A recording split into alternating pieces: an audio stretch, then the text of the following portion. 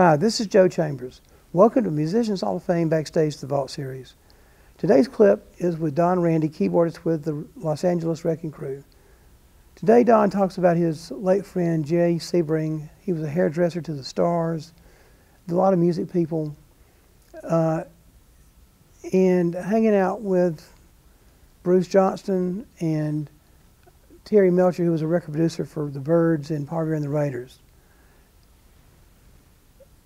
Things didn't end up very well once they met Charles Manson, but that's history and everybody pretty much knows that story.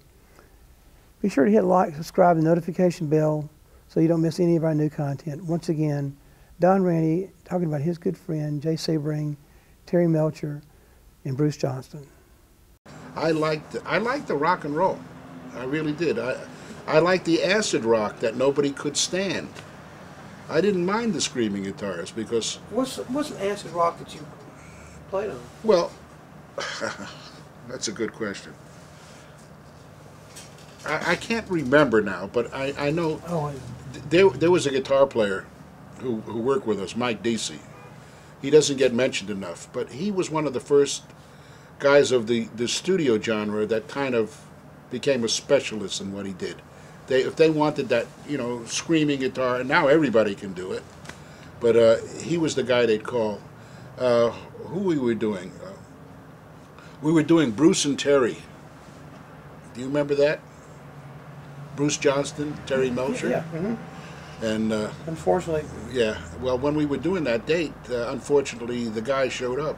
Charlie Manson was there. He wanted to get his songs played. That's why he was there.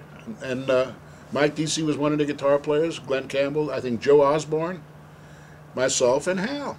We were doing this date over at Columbia, because they were a Columbia artist, I believe.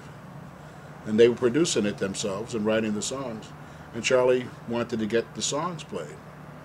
And Mike Deasy would go out to the ranch with those guys. Scary, very scary. Thank God any one of us could have gone there, at any given time, but we didn't, we made a choice. Dennis Wilson did. I guess, yeah. That's it. And the rumor is that he was going after Terry Melcher, wasn't he? That's true. That was,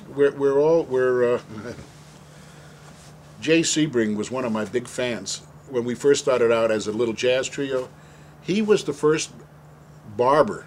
It was a men's barber, but he made it fashionable to take a hair dryer and blow a guy's hair with a blow dryer. Oh, before that, what is that? Chick stuff. And after that, all the other guys started doing it, and he no longer was a barber. He became a hairstylist. Yeah. And then he came out with and he was the nicest, sweetest guy. And whenever he came into Sherry's, there was always one or two of the most beautiful women. Oh my goodness. Always two real classic, good-looking ladies. And that was Jay, that was his style. And the house that he went to, we used to be owned by Terry Melcher. So it could have been very, very easily that he was looking for Terry. But that was a scary time. 69 or 70, I believe, because the club just opened at that point.